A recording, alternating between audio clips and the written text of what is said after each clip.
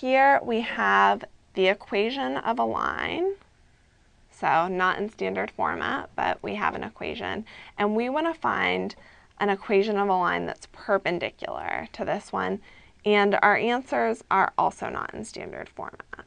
So here, when we're looking at perpendicular lines, we know that we're going to care about the slope because we know that the relationship between perpendicular lines is just that the slope is the negative inverse of a perpendicular line. So here, with this equation, we can just take the 2 over to the other side to get standard format, and we have y equals 3x minus 6.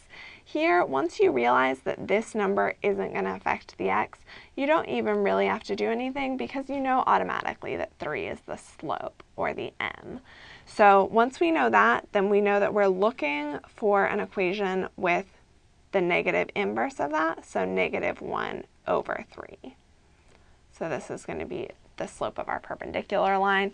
And here, again, you can either switch these to standard format, or if you feel comfortable enough, then you can basically just look at them and say that this one, when I get y isolated on its own, it's going to have 2x, and then I'm going to end up dividing that I've brought over to the other side by 3. So 2/3 not equal to negative 1/3, not going to be my answer.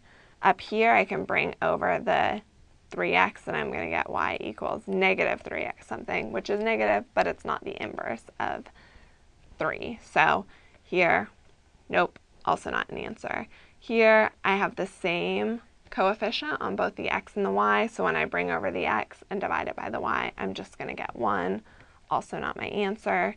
Here, I could bring it over and I'd have y equals some form of 4x plus 5 divided by 3, which isn't going to work. I'm going to have 4 over 3 as my slope.